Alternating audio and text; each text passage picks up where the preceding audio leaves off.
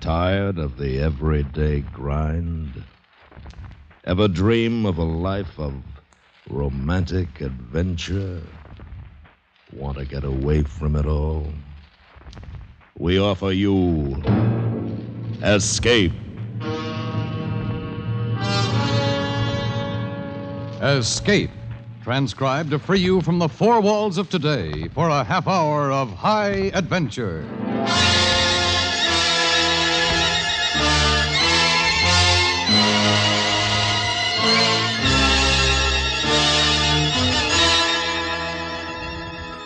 You are running through the alleys of a Mediterranean village, the blackness of the Italian night confusing you, while somewhere in the dark behind you, coming closer as they search for you, are a man and a beautiful woman who mean to take your life.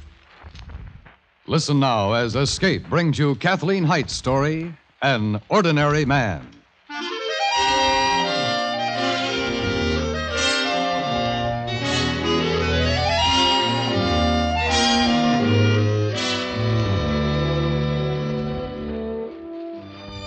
I don't know yet why I said it. But later, as I stood at the deck rail and felt the light chill of the Mediterranean night, I decided it was a good thing. I was 40 years old. In all my 40 years, people had never looked at me the way they had in the salon a few minutes earlier. 40 years. That's a long time to go unnoticed. A long time to be just an ordinary man.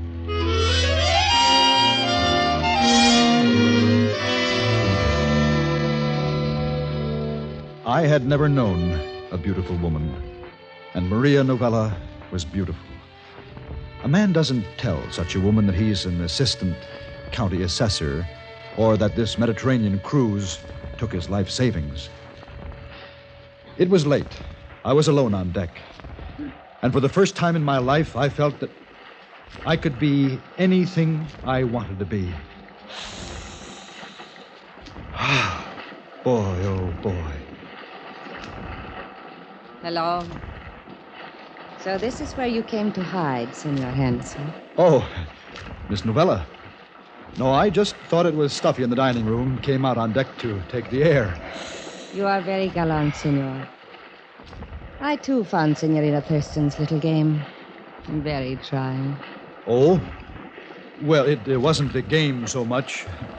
As a matter of fact, I get sort of a kick out of guessing who people are or what they do and then finding out whether I'm right or wrong. People can be very deceptive. You must have discovered that. So often, they're not what they seem. Is that not so? Oh, I don't know. I don't get fooled very often. If you're a good judge of character, and I fancy that I am. Oh, I'm sure that you are. Well, thanks very much. Not at all. It is a quality I admire. I am so often wrong about people. I was completely wrong about you. Yes, I guess I had you fooled all right. Your work must be fascinating. Oh, it's a job. But importing rare gems, it has the sound of many things. Romance, in its true sense, and history, and I should think danger. Oh, I suppose, but as I say, it's a job. Even scouting around the world in search of perfect stones, well, it all becomes routine after a while. I think you are modest, Senor Hensel. I think you know a very great deal that you do not say. And I think I will go right on regarding your life as romantic and dangerous. Well, if it makes you happy. It does. You see, Senor, you prove my point. Oh, how's that? That people are so often not what they seem. Here you are, an importer of rare gems, and you have the appearance of just an ordinary man. It's getting chilly. I'm afraid I must go in now. Oh, so soon? I mean, Well, if you're chilly, I could lend you my coat. It is also quite late. Oh. Well, then, may I see you to your cabin? How very nice.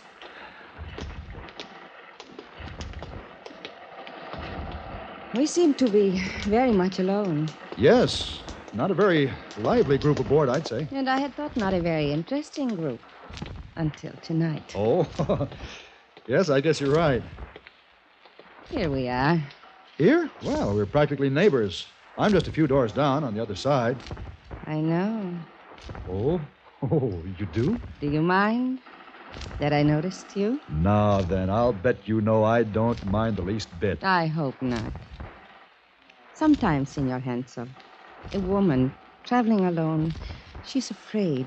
Just of being alone, she's afraid. Why, now, there's nothing to be afraid of. A small cruise boat like this, not very many people. Oh, I should not trouble you. I talk too much. No, you just go right ahead. Why, you're trembling, Miss Novella. I'm a foolish woman. I will say good night now, Senor. And thank you for being so kind. Are you sure you're all right? Now, if you'd like me to stay with you a while, I'd be... No, please, you must go. And forget what I have said. Oh, I'm sorry, Signorina. It's only Pietro, Miss Novella. I see. I do not mean to frighten the Signorina. What were you doing in my cabin? I bring the Signorina fresh linens, eh? It's no crime, fresh linens. So late at night, you bring me the linens? Yes, it is late, Pietro. Yeah. Pietro has much work in so many cabins. The Signorina was not in. I did not think that she would mind. Go now, Pietro. This must not happen again. As you wish. Pietro would never frighten the Signorina. Are you afraid of him, really? I do not know. I'm afraid of many things. Because if you're afraid of Pietro, it's a simple matter to tell the captain, you know. I would not want that. Look, if it'd make you feel better, I'd be glad to come into your cabin with you. Just to look around. Be sure that everything is all right. No. Oh, thank you, but no. I've talked too much. You will please go now, too. I'd like to help you, Miss Novella. Not now. We will meet tomorrow. Perhaps then you can help me.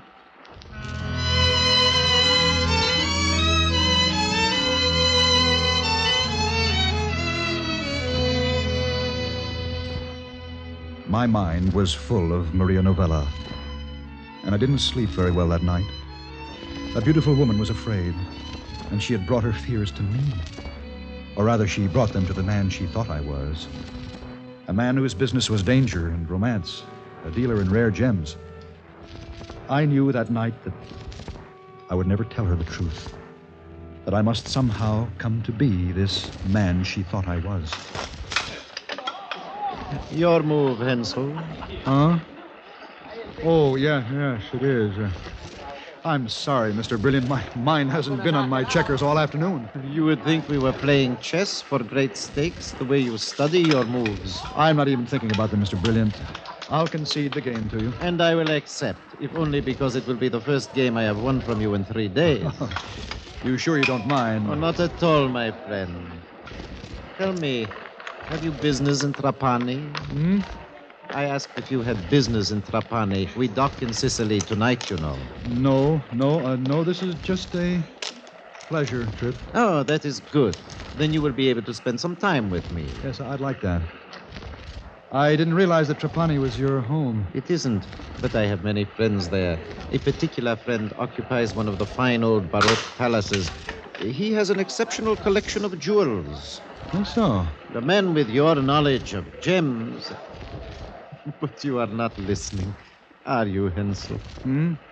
Oh, well, to tell you the truth, I was looking for someone. Really? I guess it's obvious, but I haven't seen her all day. Do I know her? Oh, Miss Novella? I don't place the name, should I? Oh, yes. Last night in the salon, remember when Miss Thurston organized her Guess Who game? Miss Novella was the beautiful dark woman in green. Oh, yes, I do remember her now. Very lovely. But I don't believe I've seen her today either. And I'm sort of concerned about her. Rapped at her cabin a time or two. She didn't answer. I think I'll check again. I believe I would if you are worried about her. Yes, I think I'd better. Excuse me? Oh, and thanks for the game, Mr. Brilliant. I'll see you when we dock, Hensel. Oh, yes, of course.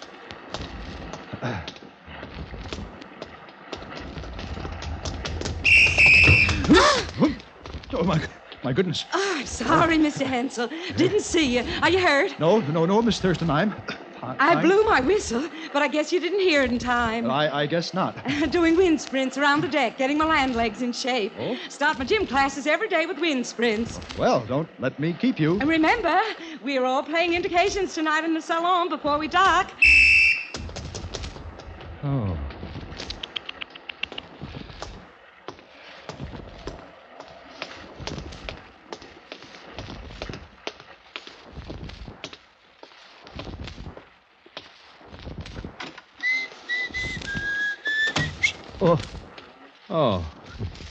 Hello, Senor Hansa. You were putting fresh linens in my cabin, Pietro? Fresh water, senor. They keep you pretty busy with linens and water, don't they? Pietro has much work. So many cabins. I hope I find everything in its place, Pietro. I hope so too, senor.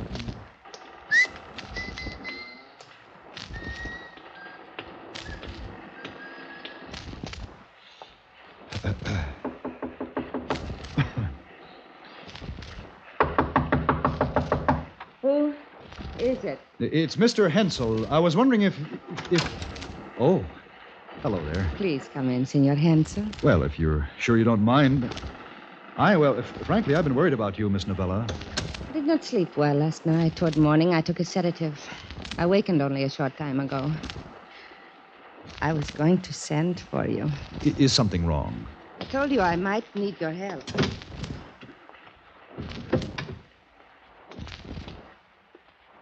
This is why I'm frightened, Senor. Oh, my. What a beautiful brooch. The last of my family's treasures, Senor. How old it is, I do not know. My grandmother left it to me. I've just come from her funeral in Lisbon. You say this is why you're frightened? I am a woman alone. Someone may know I have a brooch of great value. Pietro? Perhaps Pietro, I do not know. Miss Novella, why don't you go to the captain? I'm sure he could offer protection until you're ashore. No, I will not call attention to myself by going to the captain. If you will not help me, then... No, but how can I be of help to you? Well, you are used to these things, Senor. You often carry gems, do you not? Oh, no. Oh, well, of course, yes, but I don't see... I know I can trust you. Take it, please. Take it? Keep it for me. Only until we dock at Trapani. I will feel so much better, so much safer, Senor. Yes, but if something should happen Please. It will be safe with you. I do not mean to impose, but who else can I turn to? If I cannot trust you. You can trust me, Miss Novella. I'll keep it for you.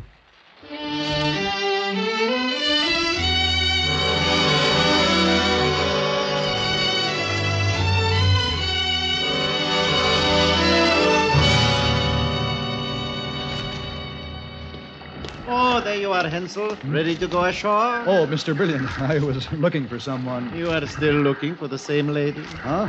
Oh, no, not still. Again, I really must find her. I had hoped we could go ashore together. That would be fine, but I promised Miss Novella that... Excuse me, Senor Oh, Hansa. yes, Pietro. The Signorina left this for you. Left it... When? A few minutes ago. She has gone ashore, Senor. Gone? But surely she must say where... It is a small hotel, Senor. The Monte San Giuliano. How did you know that... Arrivederci, Senor.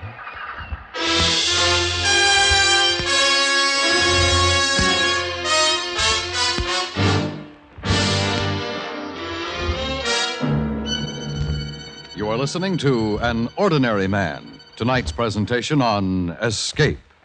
A suspect in a holdup and a known narcotics user cross the path of your night watch during tomorrow night's tour of duty on CBS Radio. Tomorrow and every Friday night on most of these same stations, you're on the case with Night Watch, a police recorder and actual police in a prowl car, protecting the public from wrongdoings and wrongdoers. Remember, Night Watch, exciting, authentic. Stars address listening tomorrow night. And now, Escape, in the second act of An Ordinary Man.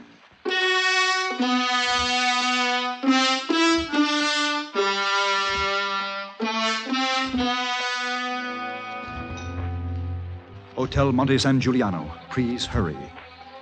The urgency of Maria Novello's note saw me through those next minutes. In my confusion, I lost track of Mr. Brilliant. Somehow I managed to get through customs. What I would have said if they had found the brooch, I do not know. I only knew that I must find Maria Novella and return it to her. She was not registered when I arrived. I took a room and waited. And then... Just a minute.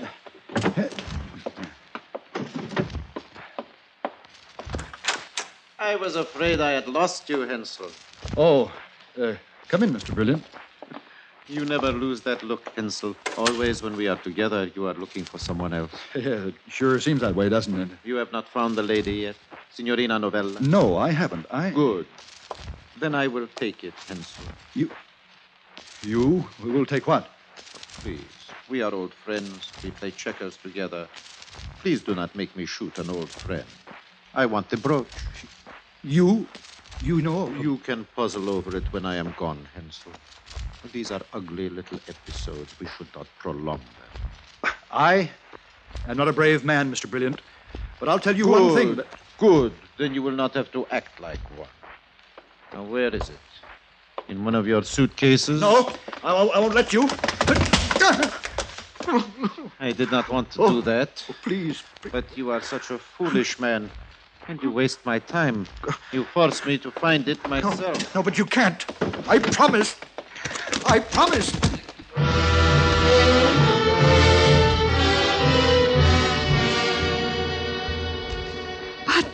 But I came as soon as I could, and I trusted you. I know. How he knew I had the brooch, I don't know. I'm ashamed, so completely ashamed. Oh, Pietro. He must have known. Perhaps he did, but I am to blame. I should never have given it to you. It was my responsibility. I should never have taken it. But if I hadn't, Mr. Brilliant would have found you, and... Well, at least I saved you that. Oh, I'm not blaming you. Please understand that. I'm just so very upset. Well, this is no good. We'll have to go to the police. Oh, I had not thought of the police. No, I do not want the police. But I've already called them. Called as soon as he left. I must say they were very calm about it. Said I'd have to come there and make a report. No, I cannot go through that. I've been too long under this strain. Oh. Well, I guess I can handle it myself. If you trust me again. Oh, I trust you. It is only that I'm so weary of this. If the police would come here, but... I'll bring them. Now, don't you worry. You just stretch out here. No one will bother you now. There would be no reason. Now. I'll hurry. And don't worry, Miss Novella. I just won't rest until I get that brooch back for you.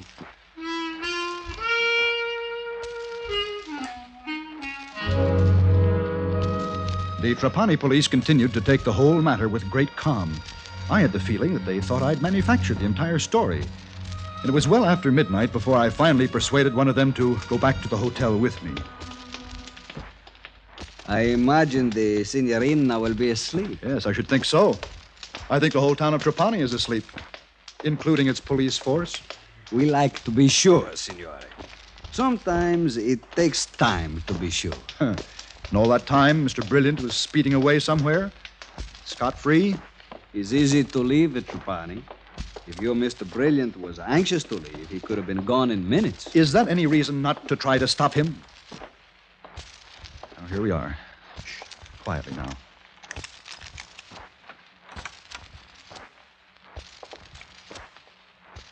Miss Novella? Miss Novella. The room is empty, signore.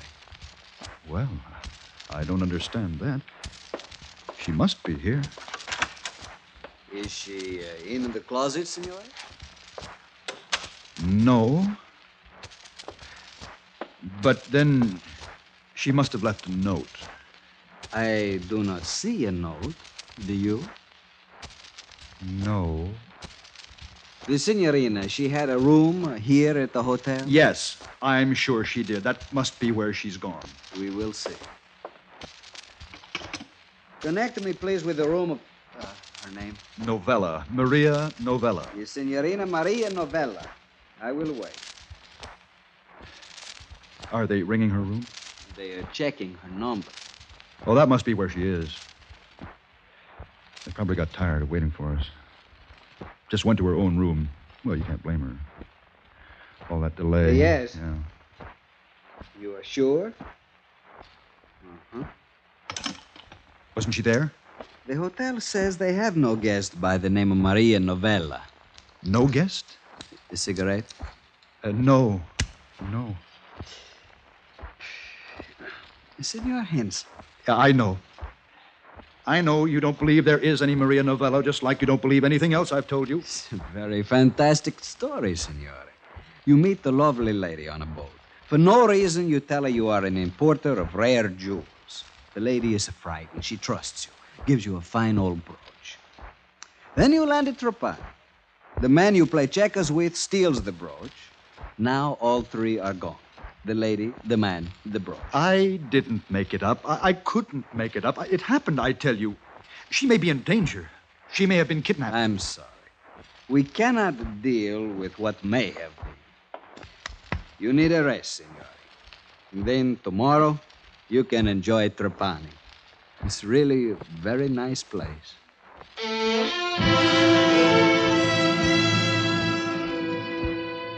He was right. I needed a rest.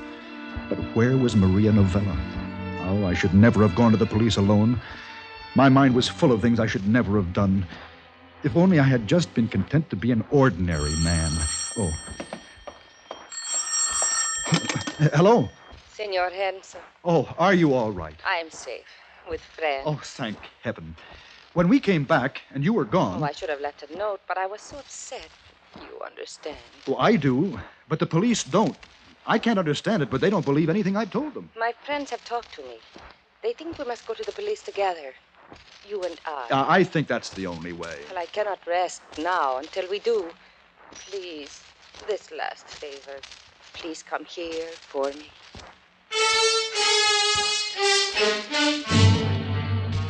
I was able to find what must have been the only taxi in Trapani at that hour. I gave him the directions Maria Novella gave me, and we wound through a series of narrow streets to what seemed to be the edge of the city. A soft rain began to fall. I told myself it would all be over soon.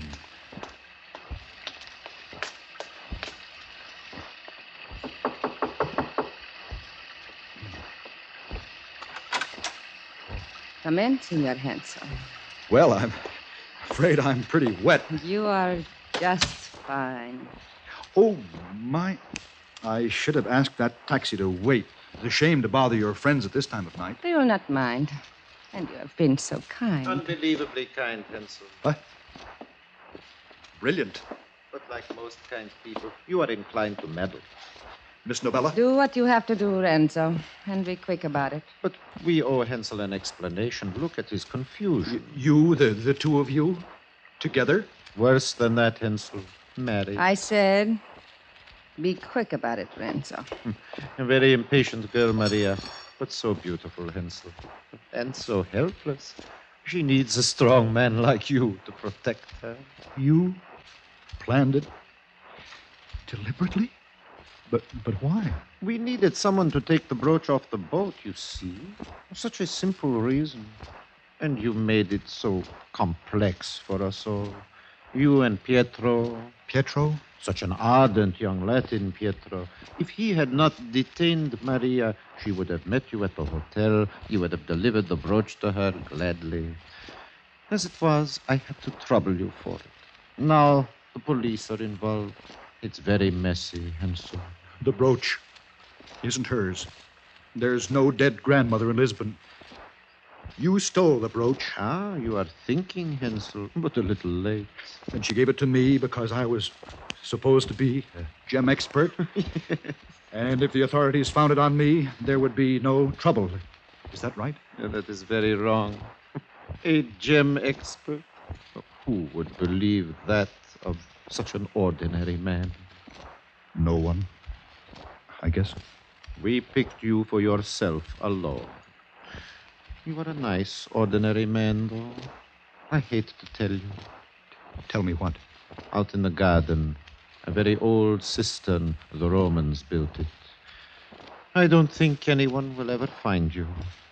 You are going to kill me? No, such a thought. We are only going to let you die.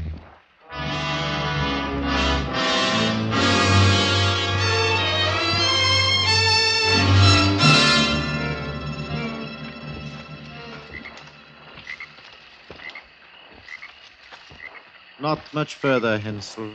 You must be very tired. I guess I am. The rest will do you good. Linzo! What? Look out! Maria! That's far enough, you. Are you all right, Senor Hansen? Oh. I'm much better, thanks. You? You brought the police, Hensel? You? Oh, no, I didn't have anything to do with... Well, did I, officer? Oh, I think so, yes. I got to thinking about your story. It's a very fantastic story. It's so unbelievable. But then I think about you. Such an ordinary man. You could not make up such a story. So, I follow you.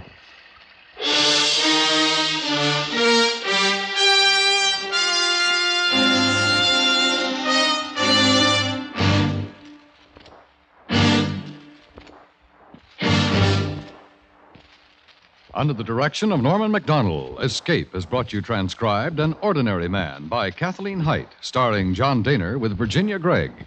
Featured in the cast were Edgar Barrier, Anthony Barrett, Ida Reese Marin, and Harry Bartell. Your announcer, Dan Cubberly. The special music for Escape is composed and conducted by Leith Stevens. Next week.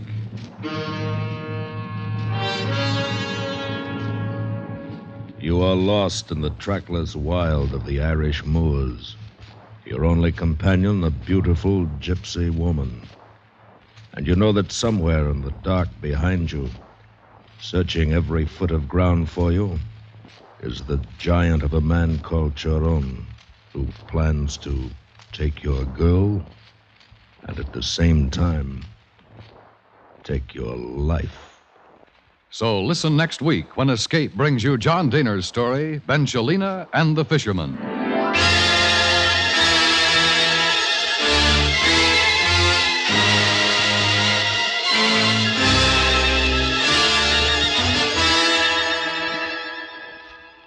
Is there a possible connection between a strange ivory monkey and the death of a wealthy oil magnate?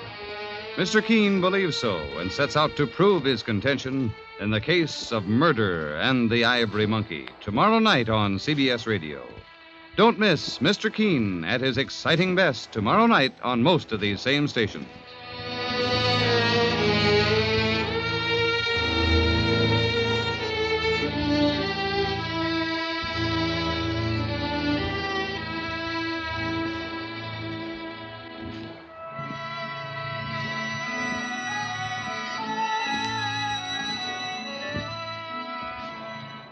Where there's Gunsmoke, there's Western Adventures, Saturday nights on the CBS Radio Network.